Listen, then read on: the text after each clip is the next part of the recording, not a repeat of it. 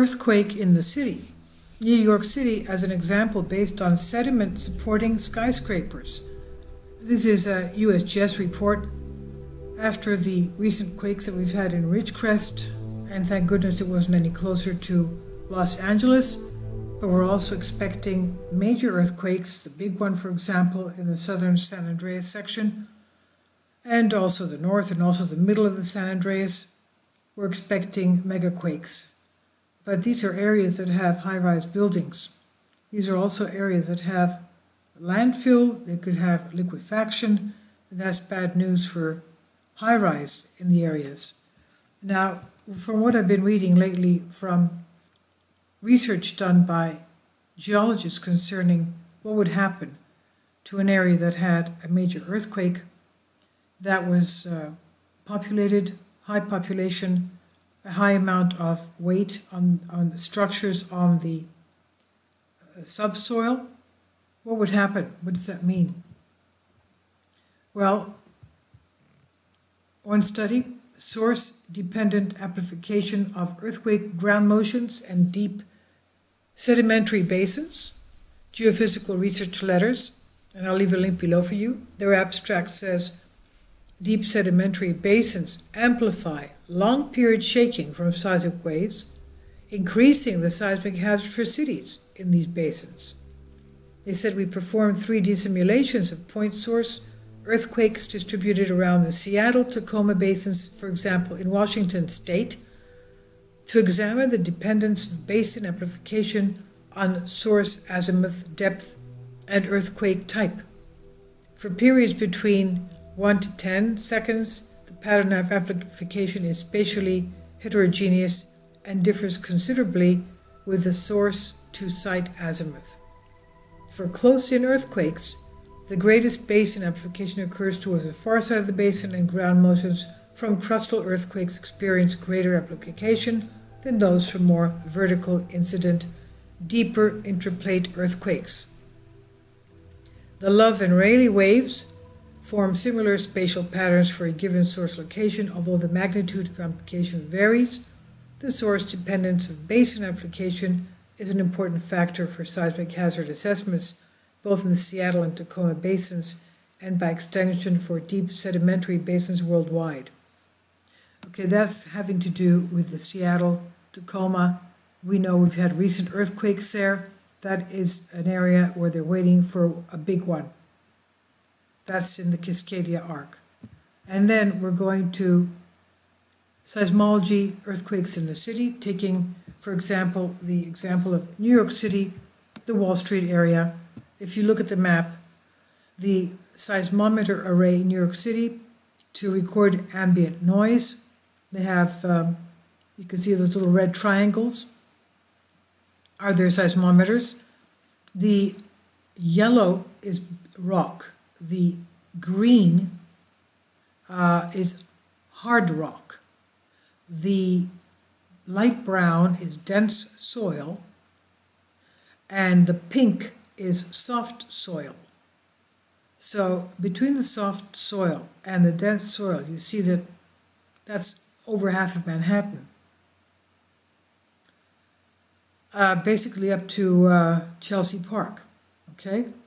But definitely the Wall Street area is soft soil. Now, how seismologists can use noise to see under the ground? He says we usually think of noise as a bad thing. Noise during the quiet part of the orchestra performing is annoying and ruins the music. Static on the telephone, making it difficult to hear. And when you want to record an earthquake, noise can interfere with the data signal.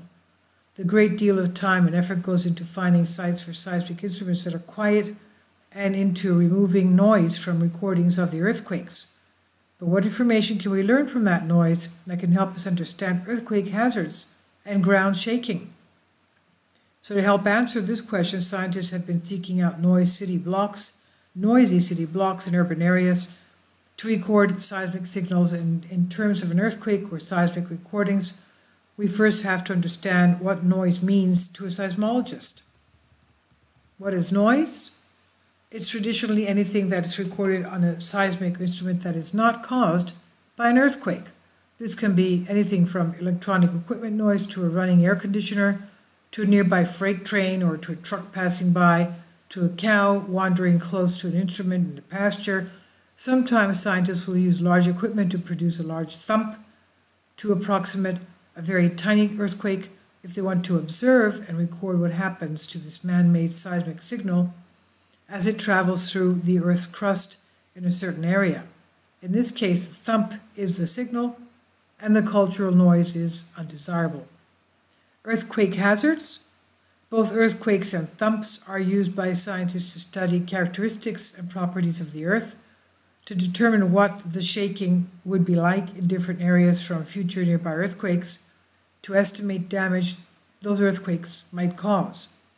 The chance that a nearby earthquake could cause shaking and the amount of shaking it could cause is called the earthquake hazard. Since large earthquakes in urban areas where we care most about the hazard are infrequent, scientists use small earthquakes to approximate what would happen in a larger one. In the same way, they use man-made thumps to create a seismic signal that can be used like a small earthquake. Estimated VS30, average S-wave velocity to 30 meters depth, requires the collection of data to measure soil and rock velocities. The traditional method for collecting these S-wave velocities requires drilling a borehole and lodging S-wave velocities down the well. Many newer methods have been developed to estimate VS30 without requiring borehole drilling and logging. One of those methods, shown above, uses ground thumps to get soil layer thickness and S-wave velocities for calculating the VS3 at the site. One important measurement that is used in earthquake hazard assessments is the average shear wave velocity at the top 30 meters, or VS30. And let's dissect and explain that. It says the shear wave, or S wave, is typically the second fastest seismic wave after the P. First you get the P, which is small, then you get the S wave. An S wave shakes the ground back and forth perpendicular to the direction that it travels, and is typically the type of shaking that causes the most damage in an earthquake. The velocity of the shear wave, the speed that it travels as it moves through the ground, is different depending on the type of soil, as we know, or rock that it's moving through. So the average shear wave velocity in the top 30 meters is the average speed that an S wave can move through a particular 30-meter column of soil as measured from the Earth's surface. S waves move faster in hard rock than they do in the soft sediments. So S waves tend to cause the most shaking and therefore potentially the most damage in sedimentary basins like those under Salt Lake City, Utah, and Los Angeles, California. And from what we see here, for example, the lower half of New York City, especially in the Wall Street area. Now, the most direct but also most invasive way to obtain the VS30 is to drill a borehole and measure the S-wave velocities down the well, but that gives you a measurement at only one location, and drilling can be expensive. Non-invasive surface methods typically utilize an array of many portable seismometers to record data that is used to determine the VS30 as a series of locations in the study area. Because data collection is relatively fast, scientists using non-invasive methods can rapidly obtain many site measurements. In addition to the VS30, S-waves velocities to depths greater than 30 meters are also very important for understanding how earthquake shaking can vary in urbanized sediment basins. Currently, scientists are exploring the use of techniques that rely on noise to obtain an estimate of S-wave velocities to depths of several thousands feet. Seismology in the city. One of the non-invasive techniques they use to obtain VS30 and deeper S-wave velocity, the spatial autocorrelation, or SPAC method, especially well suited for working in urban areas with high levels of ambient noise.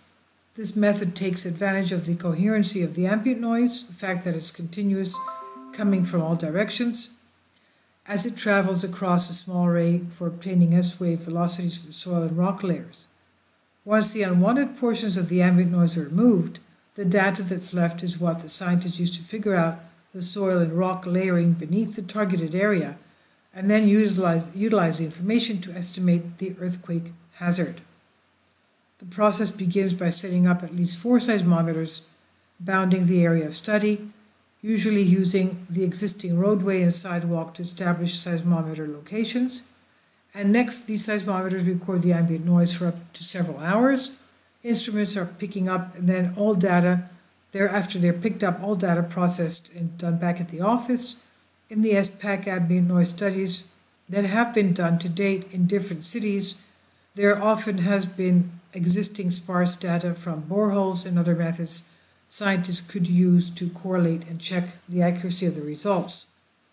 With each successive experiment, scientists have been able to refine the process, obtaining data to greater depths in the crust, providing better and more information for the hazard assessment.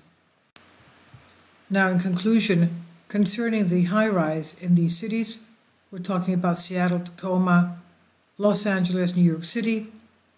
From the past USGS and architectural articles that we read, basically, unless buildings are retrofitted, which very few are, these buildings cannot stand over a magnitude 7 earthquake.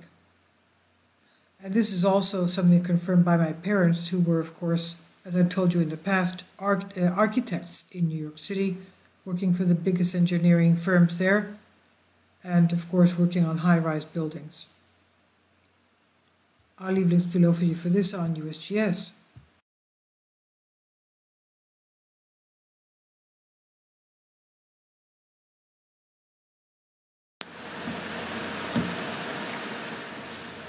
If you'd like to join me on my Patreon account, you will hear content not covered by mainstream media. These riveting stories will be based on my research, and I will state my opinions and give my personal insight on diverse and controversial subjects and world events not covered by mainstream media, and not supported by YouTube guidelines. So whatever I have on my Patreon, most of those will not be on my YouTube channel. Please consider becoming a member today. More of the most significant and important videos will be on my Patreon channel. Your support helps me to continue my research and keeps this YouTube channel alive. And we depend on your support, your generous charity, because we help economically challenged families here in Athens, Greece, in Kapota, and we also help the young generation with university tuition and the community around our church. Thank you.